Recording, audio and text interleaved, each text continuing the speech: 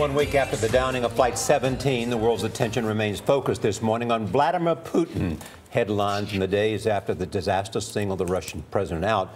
Time magazine's latest cover story is entitled Cold War II.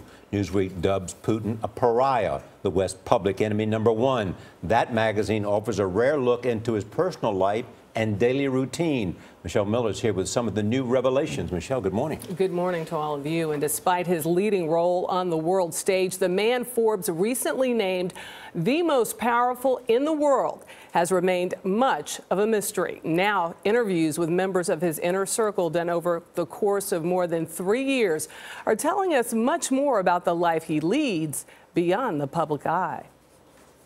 In public, Russian President Vladimir Putin is known for his icy stare, seemingly impenetrable, much like the life he leads. He doesn't talk, an interpreter says. He feels no need to smile. The interpreter was one of dozens of sources who spoke to Newsweek writer Ben Judah.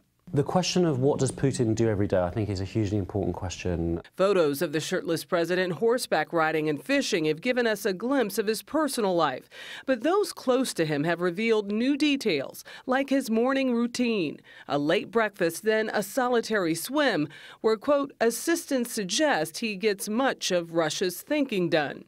In his office, the ex-KGB officer shuns technology, instead relying on paper documents and Soviet war-era landlines. It paints a weird, miserable, sinister, lonely life in which Putin talks to very few people, is extremely isolated. He's obsessed with knowing what the world is saying about him. Aides prepare daily press clippings, and while he rarely uses the internet, his advisors show him parodies. Hello, Vlad, it's Barack.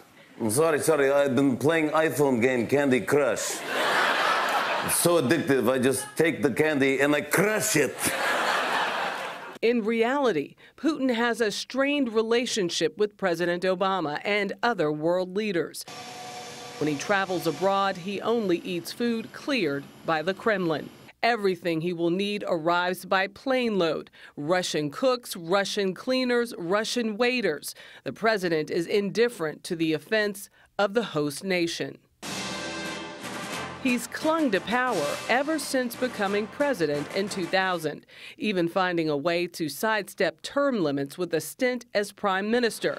His inner circle calls him Tsar, implicitly linking him to the iron-fisted rulers of Russia's past. Calling him the Tsar stopped being a joke and it became real.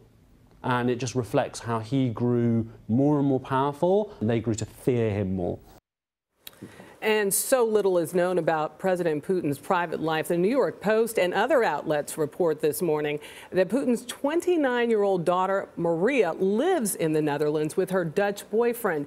And citizens there, including public officials, they're calling for her deportation. Yeah, they're saying very unkind things, writing names on her picture, asking her to leave the country. And they know where she lives. Yeah. And we've got coming up a man who's known him and who's met him, General Jim Jones. Spoken with him.